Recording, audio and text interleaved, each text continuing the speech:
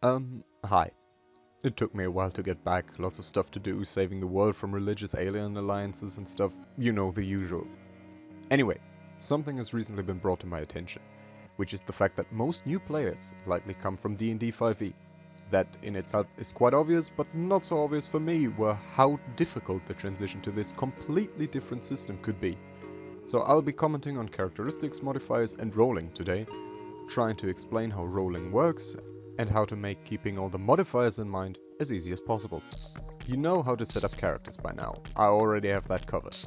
Next thing you want to do is use them, obviously. So let's start with the most simple roll, a reactionary perception check. Steve's player rolls a d100 and tries to undershoot his perception characteristic, therefore the target value would be 42. Anything above is a fail, so that's easy enough. Next step is the comparison to the one sneaking up on him, in this case a Promethean crawler. The GM rolls a d100 for the NPC as well on a target value of 55, its agility of 45 as per the bestiary, and its athletics of plus 10 as per GM decision to move silently. Steve rolls an 11, the GM a 24, so what does that mean? Per full 10 below the target value you score 1 degree of success. Those are then compared to each other, and we see that both characters scored 3 degrees of success. No winner can be determined like that. Next step is to compare the characteristic modifier, so the first digit of their respective characteristic. Both modifiers are the same again, both are a 4. At this point, the GM can decide to include the crawler's mythic agility of 4 and therefore have the crawler win, but because there is no mythic perception, he deems that to be unfair and moves to step 3. The last resort for an opposed test is to simply roll a dice each and have the higher result come out on top. Alternatively, a tie such as this can go in favor of the PC as they represent heroic characters who have fate itself helping them. Just decide on a ruling before this occurs. See how quickly you learn to deal with the most unlikely of opposed tests? Now let's add modifiers to the situation. Let's go through all the modifiers both of them get by persistency, starting with the attacker if you will, the crawler. The crawler gains a permanent modifier of plus 10 due to its athletics skill as stated before. It's permanent because it's baked into the character's sheet and is really hard or even completely impossible to remove. Players keep track of these as they always see their own sheet. As for temporary modifiers, the crawler was shot at before and has an injury, if you want to call it that, which impedes its movement capabilities, granting a -5 penalty.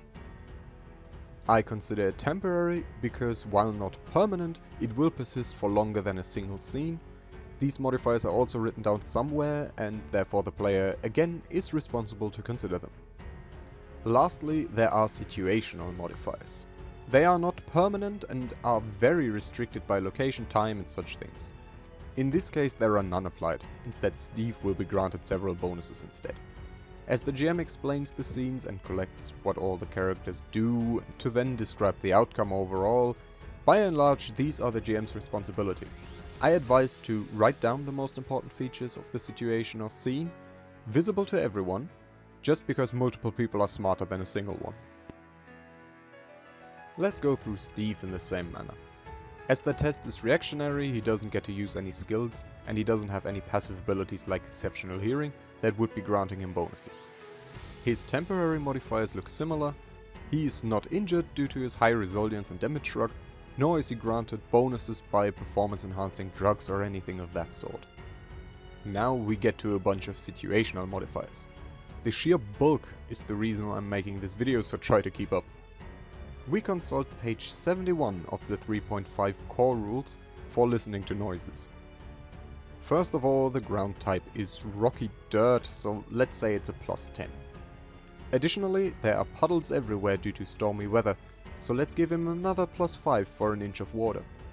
Then the crawler is wearing armor, obviously, as he is a robot. So that's another plus 15, adding up to plus 30 so far. He gets a few penalties as well, resulting from the stormy weather. Due to heavy rain and strong winds, the noise is on par with a small arms shootout, therefore he gains a penalty of -20.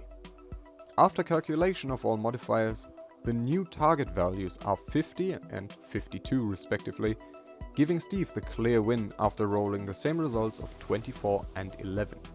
He's now aware and won't be ambushed. Not by that one at least. There's always a bigger fish. Let's recollect everything I just threw at you. You learned about rolling, target values and modifiers, then you streamlined the collection of modifiers, first all bonuses, then all penalties, from permanent to fleeting. One last word, get creative in your handling of situations, the next positive modifier is just around the corner. Okay, you should now be prepared to do whatever you need to do. Now get out there and make me proud. Dismissed.